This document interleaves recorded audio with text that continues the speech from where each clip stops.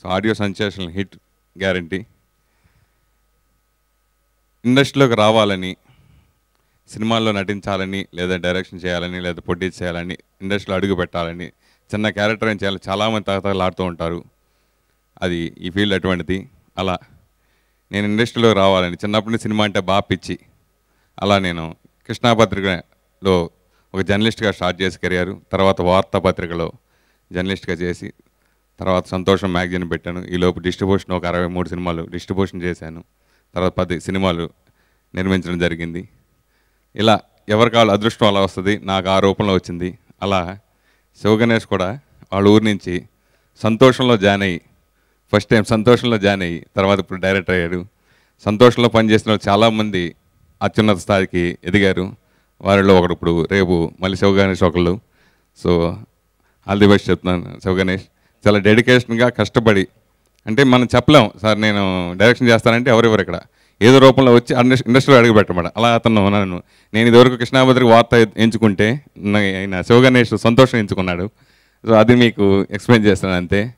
So చాలా కష్టపడి చేసిన ఈ సినిమా చాలా పెద్ద హిట్ అవ్వాలని మనస్ఫూర్తిగా కోరుకుంటున్నాను. అలాగే కోన్రెడ్డి గారు, శ్రీనివాస్ గారు చాలా డెడికేషన్ ఉన్న ప్రొడ్యూసర్. ఆయన మంచి పక్కా ప్లానింగు, అసలు ₹1 కూడా వేస్ట్ అవ్వనాడు ఆయన.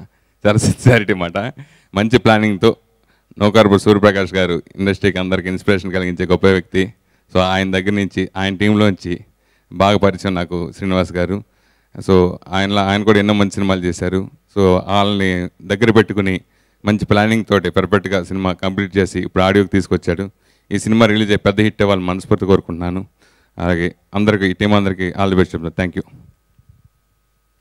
ఈ సినిమా చేయాలనే ఒక గట్స్తో పాటు మంచి హృదయం కూడా ఉన్న మంచి వ్యక్తి శివగణేష్. ఇప్పుడు మనం చూసాం, మన కళ్ళ ముందుకు వచ్చిన హీరోయిన్స్ చాలా చిన్న పిల్లలు, స్కూల్ పిల్లల్లాగా వచ్చి ఇక్కడ మన ముందు ఎంతో వినయంగా నిలబడ్డారు. అంతే వినయంగా సెట్లో పనిచేశారు. శివగణేష్ చెప్పినట్టు నడుచుకున్నారు. అలాగే కొన్ని ప్రధానమైన పాత్రలు చేయవలసి వచ్చినప్పుడు మురళీమోహన్ గారి సరసన ఒక పాత్ర ఉన్నప్పుడు నన్ను, అలాగే మనకి పరిచయమైన పాత హీరోయిన్ పూర్ణిమ గారిని తీసుకొని వేషాలు ఇవ్వడమే కాకుండా తన నోటితో ఒక మాట చెప్పాడు, మంచి పాత్రలు చేయడానికి మీరుండగా దూరం నుంచి ఎందుకు తీసుకురావాలి మేము అని.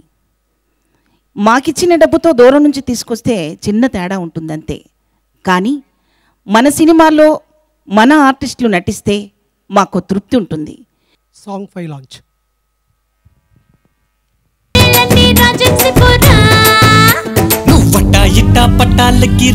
మంచి మాసీ సాంగ్ ఫ్రమ్ అజయ్.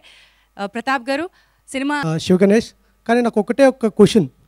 ఇందాక మీరు చెప్పారు దీంట్లో 33 లవ్ స్టోరీలు ఉంటాయని. ఉండొచ్చు, దాంట్లో శివగణేష్ దీన్ని ఏమైనా లవ్ స్టోరీ ఉన్నాయేమో అనేసి. అందుకనే శివగణేష్ మీది ఒకటి అన్నా కదా, ఎన్నో కథ చెప్తే అందరికీ ఇక్కడ వింటారనేసి.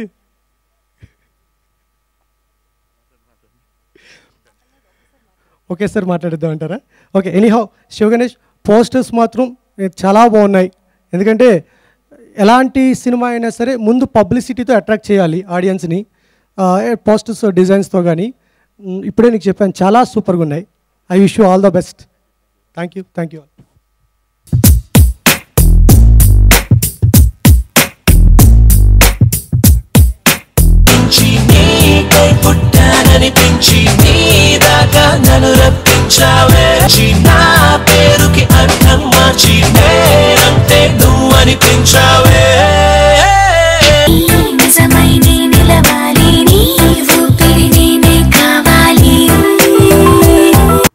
అండ్ సింగర్గా 200 సినిమాలు పాడిన తర్వాత ఇప్పుడు మ్యూజిక్ డైరెక్టర్గా రీసెంట్గా సరదాగా అమ్మాయితో సినిమాకి చేస్తున్నప్పుడు మన డైరెక్టర్ శివగణేష్ అండ్ వీళ్ళ వర్క్ కూడా అక్కడే జరుగుతుండింది. అప్పుడు మామూలు ఊరికే సరదాగా నన్ను టైటిల్ చూపించారనమాట, చాలా బాగుంది, ఈ సినిమాలో నేను మంచి పాట పాడాలి అని అడిగితే అప్పుడు వాళ్ళు నిజంగానే అంటే అందరు మ్యూజిక్ డైరెక్టర్స్తో ప్లాన్ చేసి పాడించారు.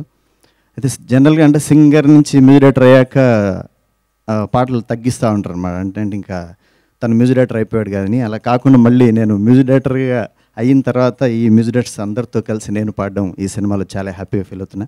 మీ అందరి బ్లెస్సింగ్స్ కూడా కావాలి. థ్యాంక్ యూ సో మచ్ అండి. దారులు కలిపే అనే ఈ పాటని బాలాజీ మూర్తి గారు సాంగ్ లాంచ్ ప్లీజ్. అందరూ చిన్న సినిమా అంటున్నారు, కానీ ఈ సినిమా ఆడితే ఇదే పెద్ద సినిమా అవుద్ది. ఎందుకంటే శివగణేశన్ అనే వ్యక్తి ఎక్కడో మారుమూల నుంచి వచ్చి ఎంతో ఫ్యాషన్తో అద్భుతమైన సినిమాని తీర్చిదిద్దాడు. దానికన్నా ముందు సెంటిమెంట్ ఏంటంటే, మా సంతోషం సురేష్ వార్తల్లో సురేష్గా ఎదిగి ఈవేళ సంతోషం సురేష్గా ఉన్నాడంటే అతను ఎంత హస్తవాసి మంచితో మీ అందరికీ తెలుసు. అతని దగ్గర నుంచి వచ్చిన ఈ క్యాండిడేట్ డెఫినెట్గా సురేష్తో ఈక్వల్గా మరి భవిష్యత్తులో మంచి సినిమాలు తీయాలని, మంచి దర్శకుడు అవ్వాలని అతన్ని అభినందిస్తూ, అలాగే మా కూన్రెడ్డి శ్రీనివాస్ మంచి క్రమశిక్షణ కలిగిన వ్యక్తి. మా నిర్మాతల్లో అతను ఒక మంచి ప్రవర్తనే కాకుండా ప్రతి నిర్మాతకి అందుబాటులో ఉండే వ్యక్తి. అటువంటి ఇద్దరు కలిసి కాంబినేషన్ తీశారు కాబట్టి ఈ సినిమా సక్సెస్ అవుద్ది. సాంగ్ సిచ్యువేషన్ మొత్తం డిమాండ్స్ అండి శివగణేష్ గారు. అండ్ అందరూ మ్యూజిక్ డైరెక్టర్స్తో పాడించాలంటే ఆర్ట్ కూడా శివదే. శివ అంటే చిన్నప్పటి నుంచి చైల్డ్హుడ్ ఫ్రెండ్ అనమాట, ఫ్యామిలీ ఫ్రెండ్స్ చిన్నప్పటి నుంచి. అండ్ ఈ అవకాశం నాకు ఇచ్చినందుకు శివగణేష్కి. అండ్ ఇంతమంది మ్యూజిక్ డైరెక్టర్స్ పాడారంటే అది నా వల్ల కాదు, అన్నయ్యలు ఇద్దరు ఆర్పి అన్నయ్య అండ్ మౌలి అని వాళ్ళు మాట్లాడడం వల్లే డైరెక్ట్ వచ్చి పాడారు, నా గురించి కాదు. అండ్ నా మీద హోస్ పెట్టుకున్న శివకి నా వంతు హెల్ప్ చేస్తానని కోరుకుంటున్నాను. Thank you.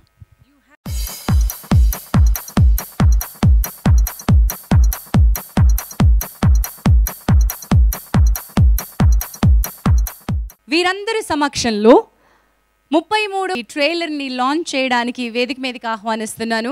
భారతీయ జనతా మాన్య శాసనసభ్యులు శ్రీ చింతల రామచంద్రారెడ్డి గారిని వేదిక మీదకి సాదరంగా ఆహ్వానిస్తున్నాను. వారిని ఆహ్వానించడానికి నిర్మాత దర్శకులు శ్రీ శివగణేష్ గారిని వేదిక మీదకి ఆహ్వానిస్తున్నాం.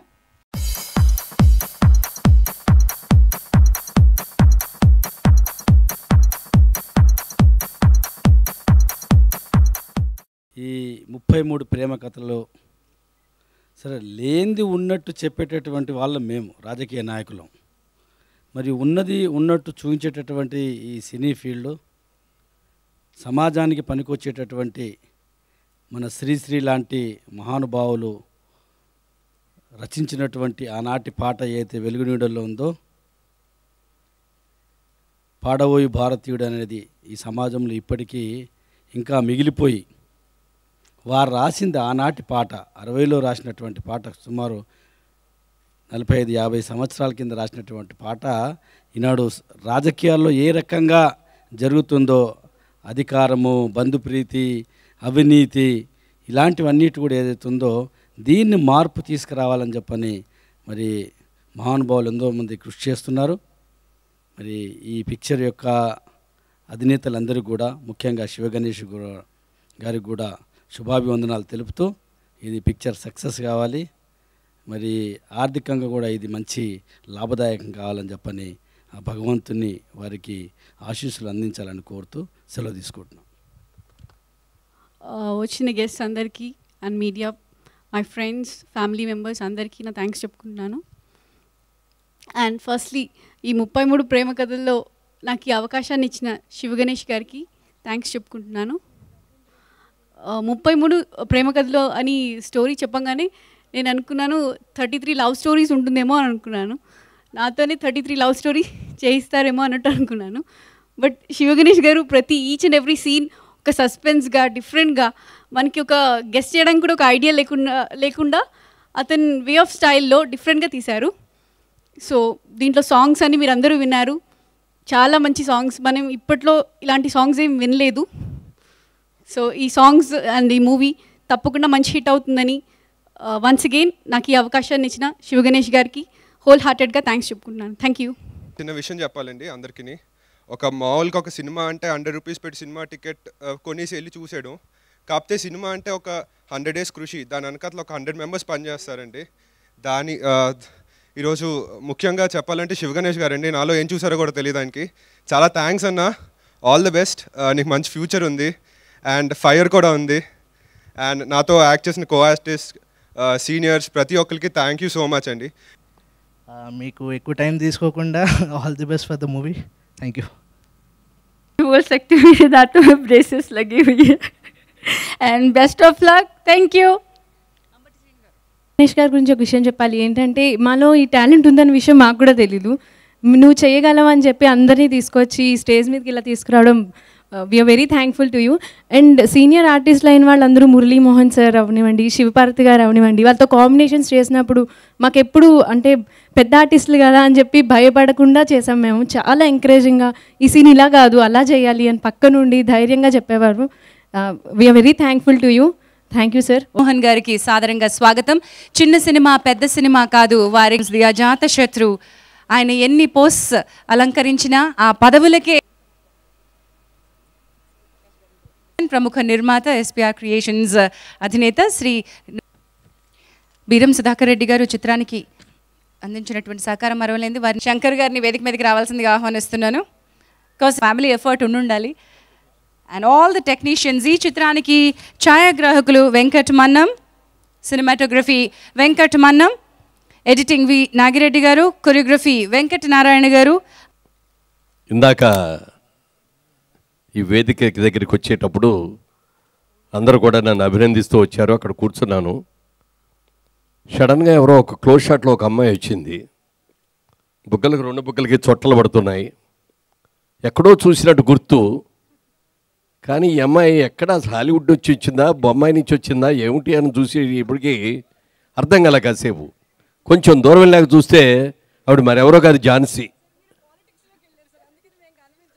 అదే కదా, ఈ ఝాన్సీ అసలు హీరోయిన్గా ఎందుకు రాలేదు? ఇంత మంచి పర్సనాలిటీ ఉండి ఇన్ని ఉండి ఎందుకు రాలేదు అని అనిపించింది. ఏదైనా ఈ మధ్యనే స్టేజ్ మీద కూడా నాటకాలు వేయటం మొదలుపెట్టింది. చాలా చక్కటి పాత్రతో చేసింది. చాలా మంచి భవిష్యత్తు ఉంది. ఇప్పటికైనా సరే చాలా మంచి క్యారెక్టర్లు చేయొచ్చమ్మా, నువ్వు చేయాలని రావాలని మనస్ఫూర్తిగా కోరుకుంటున్నాను. ఇక ఈ సినిమా గురించి, ఇది పెద్ద బడ్జెట్ సినిమాయా చిన్న సినిమాయా అని ఆలోచిస్తే కొంచెం పెద్ద బడ్జెట్తోనే తీసిన చిన్న సినిమా ఇది. ఇందులో సినిమాల్లో హీరో పూనా ఇన్స్టిట్యూట్లో ట్రైనింగ్ అయ్యి వచ్చాడా అంటే కాదు. పోనీ స్టేజ్ మీద చాలా నాటకాలు వేసి వచ్చాడా అంటే కాదు. మరి ఏమిటి? నిజంగా కాలేజీలో చదువుకునే ఒక స్టూడెంట్ని, ఒక ఇంజనీరింగ్ కాలేజీలో చదువుతున్న స్టూడెంట్ని ఇందులో శివగణేష్ గారు హీరోగా తీసుకొచ్చారు. ఆయన నేను చెప్పినట్టు నువ్వు చేయి బాబు చాలు అని అతనితో ఎలా నడవాలో, ఎలా మాట్లాడాలో, ఫీలింగ్స్ ఎలా చూపించాలో ప్రతి ఒక్కటి కూడా ఆయన చేసి చూపించి చక్కగా మోల్డ్ చేసుకున్నాడు. అలాంటి అబ్బాయి వివేక్. మంచి భవిష్యత్తు ఉండాలని మనస్ఫూర్తిగా కోరుకుంటున్నాను. మంచి పర్సనాలిటీ ఉంది, మంచి స్మైలింగ్ ఫేస్ ఉంది. అలాగే ఇందులో హీరో హీరోయిన్లు కూడా ఎక్కడో బొంబాయి నుంచో లేకపోతే కలకత్తా నుంచో హాలీవుడ్ నుంచో తీసుకురాలా, మన అనకాపల్లి నుంచో లేకపోతే సింహాచలం నుంచో తీసుకొచ్చినట్టుగా లోకల్గా ఉన్న వాళ్ళందరినీ కూడా ఆయన మంచి మంచి వాళ్ళని సెలెక్ట్ చేసుకొని ఈ సినిమా చక్కగా నిర్మించారు. ఆయన నిర్మాత, దర్శకుడు కూడా. ఇందులో ప్రత్యేకత ఏమిటంటే సంగీతం. ఇందులో ఆర్పి పట్నాయక్ గారికి ఓ బ్రదర్ అయినటువంటి అజయ్ పట్నాయక్ గారితో పాటలన్నీ చేయించడం, ఆ పాటలన్నీ మ్యూజిక్ డైరెక్టర్స్తో పాడించడం అనేది ఒక కొత్త. జనరల్గా బడ్జెట్ సినిమా అంటే 2 పాటలు 3 పాటలు 4 పాటలు ఉంటాయి. కానీ ఈ సినిమాలో 8 పాటలు ఉన్నాయంటే ఇది పెద్ద బడ్జెట్తో తీసిన చిన్న సినిమా అనేది ముందే అందుకన్నాను అనమాట.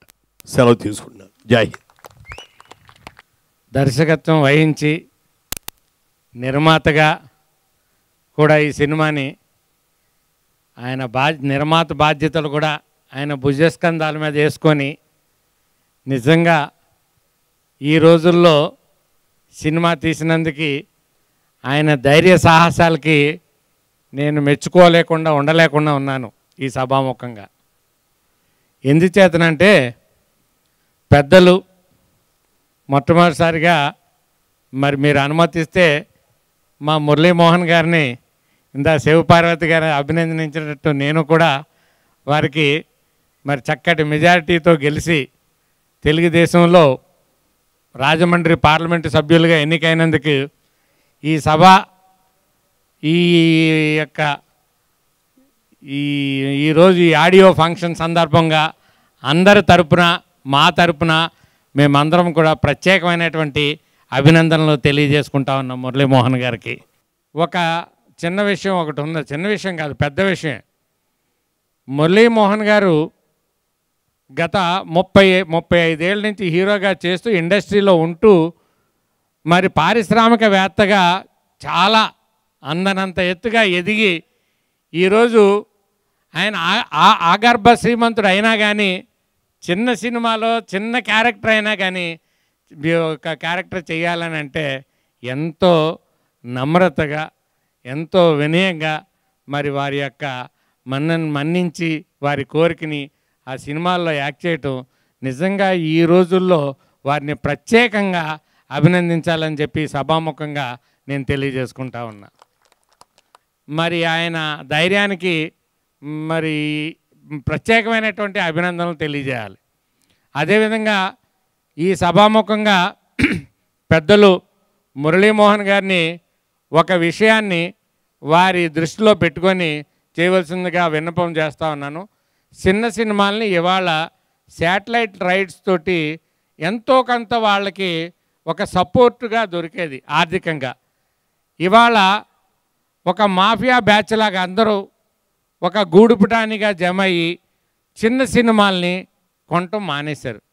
అది దయచేసి పెద్దలు మీరు మన ముఖ్యమంత్రి గారితో మాట్లాడి చిన్న సినిమాలు మరి ప్రింట్లను బట్టి వాళ్ళకి ట్యాక్సెస్లో కన్సెషన్ ఇవ్వటం ఒకటి, 2 వాళ్ళకి ఏదైనా సబ్సిడీ ఒకటి, 2, 3 కంపల్సరీగా వాళ్ళకి శాటిలైట్ రైట్స్ కొనేటట్టుగా మరి మనం ఈ టీవీ యాజమాన్యానికి మనం ఏదైనా ఒక విధి విధానాలని మనం రూపొందిస్తే పెద్ద సినిమాలు 10 వస్తాయి సంవత్సరానికి, లేకుంటే 15 వస్తాయి. చిన్న సినిమాలని కానీ మనం ఎంకరేజ్ చేస్తే 200 సినిమాలు మినిమం తీయగలిగే దమ్ము సత్తా ఆ కెపాసిటీ ఉన్న చిత్రరంగం మన తెలుగు చిత్రరంగం. బాలీవుడ్ ప్రత్యేకించి మరి నేను కొంత స్థను తీసుకొని మురళీమోహన్ గారి ముందు ఇది చెప్పినందుకు దయచేసి అన్నిదా భావించొద్దని వారిని మరొక్కసారి విన్నవించుకుంటూ, మరి చిత్ర విషయానికి వస్తే మరి ఈరోజు అజయ్ పట్నాయక్ చేసిన పాటలు చాలా చక్కగా చూడముచ్చటగా ఉన్నాయి, వినసొంపుగా కూడా ఉన్నాయి. మరి ఇంతటి చక్కటి పాటల్ని ఇస్తూ అదేవిధంగా సినిమాను కూడా చక్కటి నైపుణ్యంతో నిర్మించగలిగే సమర్థత శివగణేష్కు ఉంది. ఎందుకంటే మా ఎస్పీఆర్ ఎంటర్టైన్మెంట్స్లో శివగణేష్ అసిస్టెంట్ డైరెక్ట్గా పనిచేశాడు ఆ రోజుల్లో.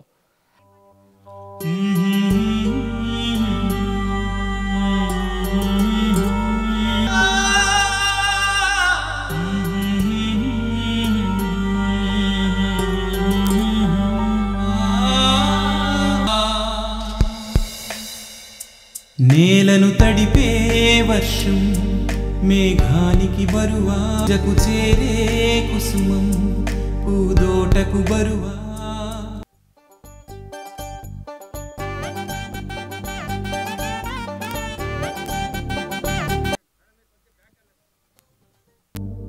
దారులు కలిపే గమ్యం ఈ నేలది కాదు. ఈవెంట్ ఆర్గనైజర్స్ తదాస్తు. దేహానిది పేగును తెంచి కనిపెంచే ఓ అమ్మకు పుట్టని బ్రహ్మకు.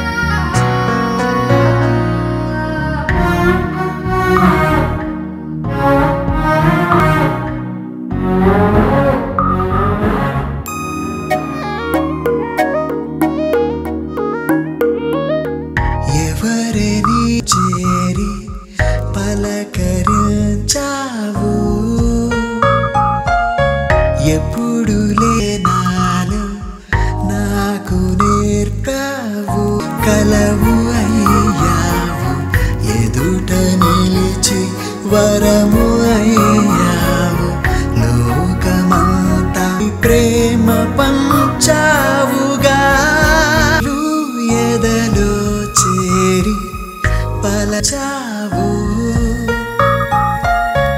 ఎప్పుడు నాకు నేర్పి